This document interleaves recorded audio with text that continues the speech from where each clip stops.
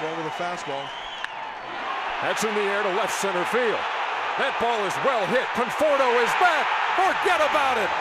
Kyle Schwarber, opposite field. Tie game.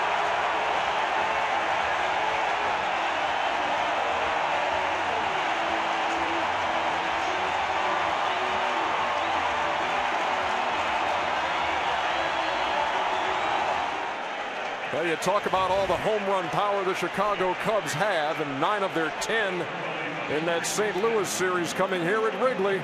And Schwarber has definitely proved that he can hit the fastball.